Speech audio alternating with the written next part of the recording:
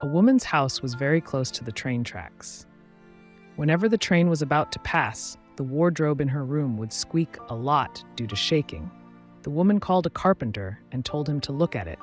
The man looked and couldn't solve the problem. He said, "Let me go into the closet when the train is about to come and I can understand why it is squeaking."